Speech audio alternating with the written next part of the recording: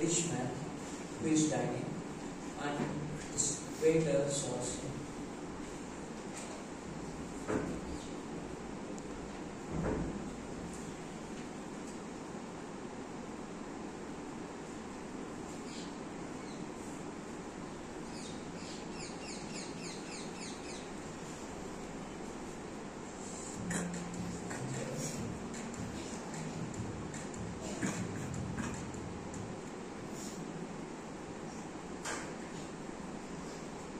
The rich man don't like food and he says, "What is this food? I didn't take this kind of tasteless food in my life. Even my workers eat the best food. Go, bring your event manager. I'll talk with him alone." The waiter goes, "Okay sir, I'll bring the manager. Just 1 minute." There comes the Christian man who is manager. He says, "Hello sir, I am the manager of this event and catering services. How can I help you?" The rich man goes, "Hey, are you my school friend Suresh by any chance?" And the Christian man goes, "Hey Ramesh, wow, what a surprise." Then the rich man says, "Yeah man, after a long time since we met, how are you?" The Christian says, "I'm fine. Friendship from the studies, but career separated us. Finally, we got this time." Then rich man says, "Yeah bro, I thought this is a business interaction in Christmas event, but it's a great coincidence that I met you like this." Then Christian says, "Finally, in this auspicious occasion, by God's grace, we met like this. Praise be to God." Then rich man wonderingly asks, "What the heck? You still believe in God?" Christian man says, "Of course I am. Since my birth, I am a Christian and I continue to be." Then rich man goes, "Why are you trusting on something which you can't see?" The Christian man says, "I am trusting the one who is worthy to be trusted and where my help comes from." "Help comes from?" says the rich man, and he goes, "You see, you and I both at the education same time and we are same studies too. But now, I am the richest person across the world. I have many companies under me. I have shares in topmost infrastructures. My gross turnover is in millions." That Christian man says, "Oh, is that so? So, you don't have any difficulties it seems?" The Christian says, "What kind of difficulties? When you have money, you have power. And power brings the ability to do anything and arguably everything. So, why should I look back to God?"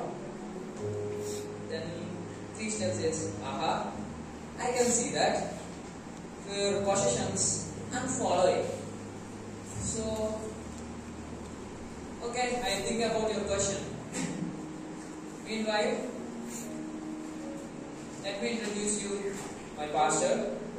And meanwhile, pastor enters into the conversation and goes, "Praise the children, how are you?" Christian shakes the hand and says, "Praise your father. Meet my friend, one of the world's big shot, a famous celebrity, and he is asking me a doubt. Can you clarify it?" Then pastor says, "I'll try my brother. First, what is your doubt?" Then rich man says, "Yes brother, as my friend also said, now I have everything. So why do I need God?" The pastor says, "Okay, can you clear me one thing? Do you ever find some time to look back? Seems you never did it, because it's filled with scars. Tell me one thing, do you have peace any time? Don't you know the wrongs that you have committed?" Then rich man says, "That." Meanwhile, the pastor continues to say, "Okay then, can I know what are your future plans and plans for afterlife?" Then rich man surprisingly asks, "Afterlife? What is it? No one told me about that." The pastor explains, "After your death, what are you going to be? There will always be a life after death." And rich man says, "Pastor, tell me what should I do to get that place?" Then pastor says, "My son, first answer the first question that I asked you." Then rich man says, I agree, Father. I committed many wrongs to come to this stage. What to say? I agree. I have no peace with anyone. I am living in mental stress, traumas, and lack of time. I am so busy that I can't look upon myself. Pastor family says, I can understand my son. Now, with all this money, what are you going to inherit? Let me introduce you a way, that is God. Which one says, Pastor, just God? Is there any other way? The pastor confidently says, no, my dear. There is no other way. He is the truth, the way, and the life. Repent your sins. Come to the Lord. He will make your way straight. He will save you eternally. Believe in Him, not in these earthly possessions. He will provide you eternal salvation. The rich man says confessionally, now I understood, Pastor. Now I believe in Him. I believe He is the only Savior. I did many wrongs, now I repent. Will I get salvation?